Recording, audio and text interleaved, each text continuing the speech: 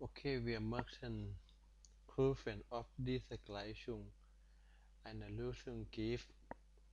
Und wenn eine Lösung gäbe, dann was ist eine x und y?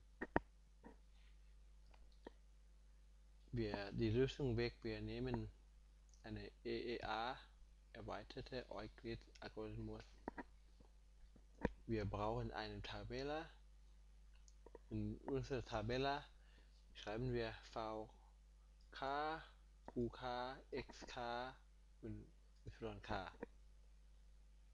Und 0 bis n.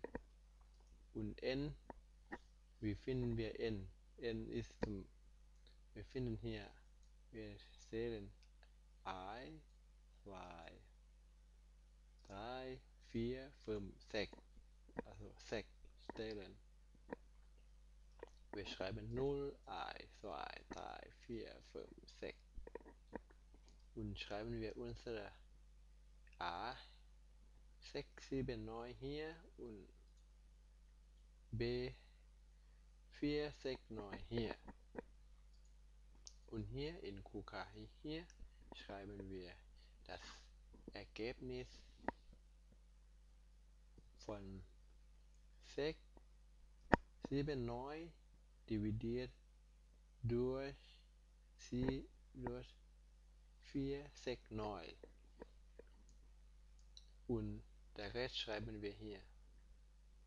Also 6, 7, 9 dividiert durch 4, 6, 9 ist gleich 1 und der Rest ist 210. Wie machen wir das? Wir machen in MATLAB zum Beispiel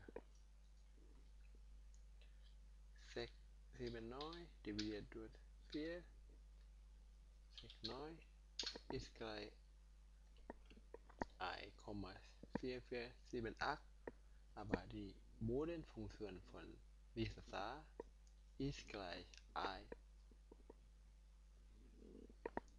Und wenn mit Taschenrechner zum Beispiel, wir nehmen 400, 469 mal 1 ist gleich 469 minus Betrag von 679 ist gleich 210. Oder nehmen wir die Funktion von MATLAB, Mod,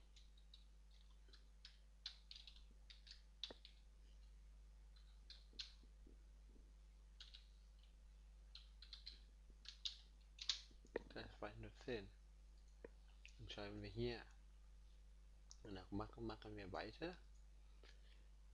4, 6, 9 dividiert durch 2, 1, 0 ist 2. Und Rest 4, 9. Und 210 dividiert durch 49 ist gleich 4. Bekommen Rest 14. 49 dividiert durch 14 ist gleich 3. Rest 7. Und 14 dividiert durch 3 ist 2. Entschuldigung, 14 dividiert durch 7 ist gleich 2. Der Rest 0. Hier, wenn wir der Rest nun brauchen wir nicht mehr weiter zu rechnen. Danach bekommen wir unser GGT gleich 7.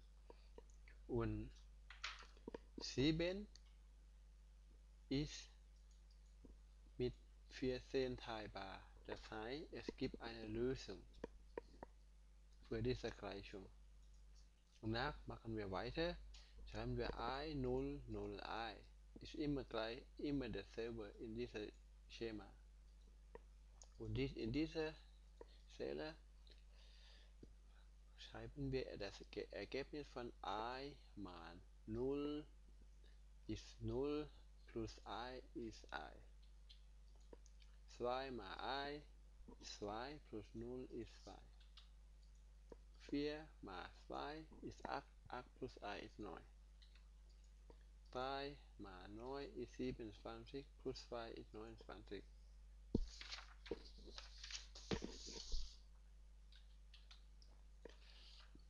I mal I ist I, plus 0 ist I. 2 mal I ist 2, plus I ist 3. 4 mal 3 ist 12, 12 plus I ist 13. 3 mal 13 ist 39, 39 plus 3 ist 42.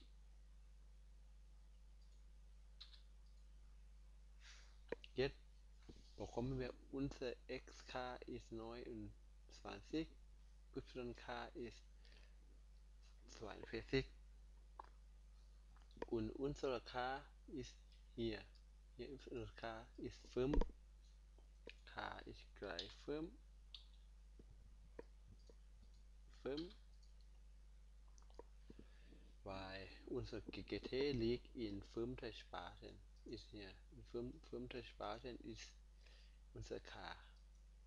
Unser GGT liegt in 5. Spalten. Und jetzt müssen wir nur diesen Satz von Euler einsetzen.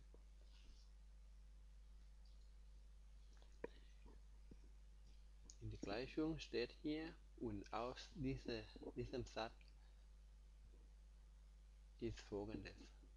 Nur müssen wir unsere x und y einsetzen. Und unser GGT auch. Unser x ist gleich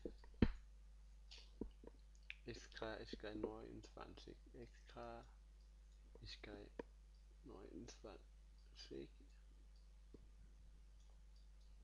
yk ist gleich 42. Und GGT ist gleich 7. Und dann einsetzen in diese Gleichung.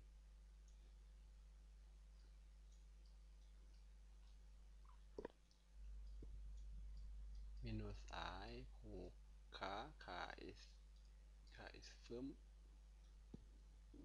mal xk ist 29, mal a ist 6, a ist 6, 7, 9,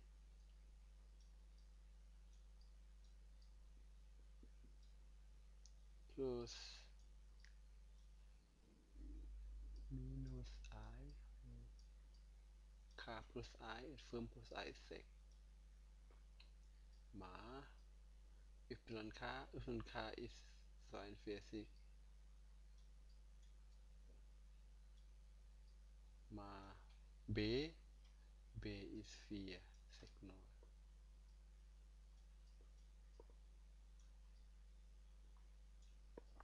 Ist gleich GGT ist 7. Aber in dieser Gleichung müssen wir hier vergleichen. Hier ist 14. Diese Gleichung brauchen wir 2 multiplizieren. Dann bekommen wir 14. Aber wir betrachten nur diese x und diese y. Das heißt, unser x ist gleich 2 mal minus 29 ist gleich minus 85. Y ist gleich 2 mal 42 ist gleich 84. Fertig.